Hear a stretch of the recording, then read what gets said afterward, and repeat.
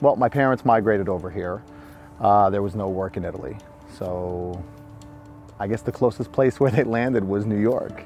Southern was just one of the schools that was recruiting me. And I remember coming on campus, and it was such a beautiful place. The people, the staff, the coaches, and they're the ones that gave me my opportunity. So we were getting prepared, and I had to go tell Coach Cav that I have to take a citizenship test to become a citizen of the United States because I was born in Italy. And he said, no problem, go. Took it, I passed.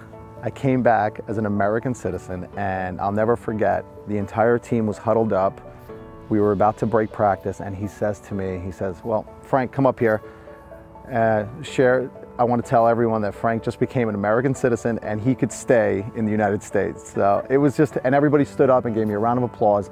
And I think that was one of the times that I realized team unity. I mean, it was great. I think some of the guys threw me up in the air. It was a great experience. So Southern doesn't have a lot of money for their athletes, but everyone who's an alumni knows what they've been through.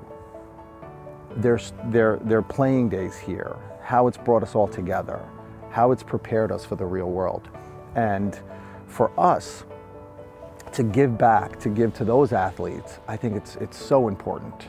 I mean, it really is. Just think about it. It's not even that much. Whatever you can for that next person to succeed, whether it's in football. I mean, we've had so many NFL players go to the NFL. We've had so many successful people. I just saw a video today of an alumni who sold her company on Shark Tank. I mean, it's incredible. It's incredible how just a little bit can give so much to the next person in line.